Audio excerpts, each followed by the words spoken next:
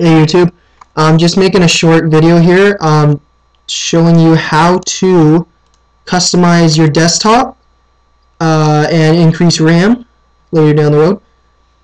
Here is how to do it. First of all, go to your start button, whether it be probably the Vista Start Orb or the little box that you have for XP or whatever the Start Orb for Windows 7. Just click on that, go right click on my computer, click Properties, go to Advanced System Settings, go to Performance tab and go to Settings. This is probably what you should have clicked off. And right now this probably only applies to Vista users because some of the options here aren't available to XP users. So it would probably be just for Vista and Windows 7 users. So if you want to pause right here and just click these settings, and then you should be good.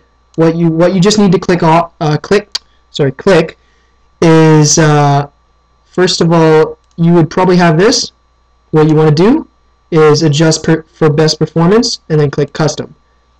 Now what you want to do is click animate windows while minimizing and maximizing, enable desktop composition, which is like these the Vista windows, the transparent windows. Also it works with the transparent glass, so when you have both those clicked, it'll have the transparent glass behind it.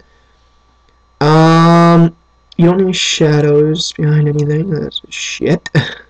Show thumbnails instead of icons. Now this is optional because if you have a lot of pictures, which I don't, but if you have a lot of pictures, 5 stars for the hot girls. But if you have a lot of pictures and you don't want to see like this, for example, hold on. My computer might look like Windows 95. Yes. Anyway, when you don't have that clicked off, you'll see this.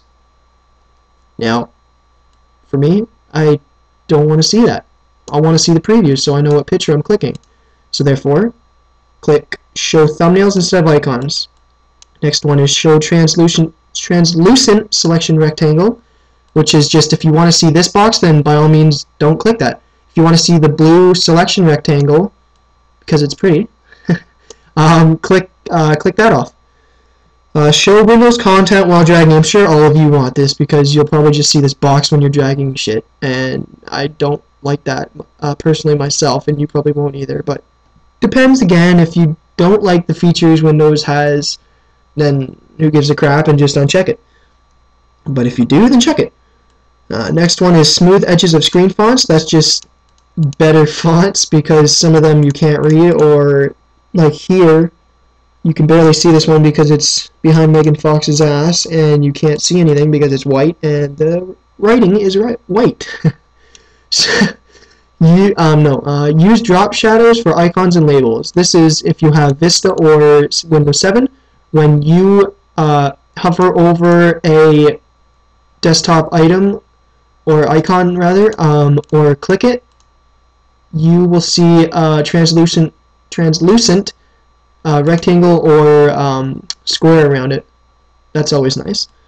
And then the last one is use visual styles, which is basically this, turning Windows 95 into Windows Vista and Windows 7. And just give it a second. And there you go. That's all you need to do. And then click Apply, and then click OK, and then OK on this window. And basically that's all. You probably saved about, I'd say 50 megabytes of RAM in there. But you know what? It might not seem like a lot if you have like 2 to 4 gigs of RAM, but you know what?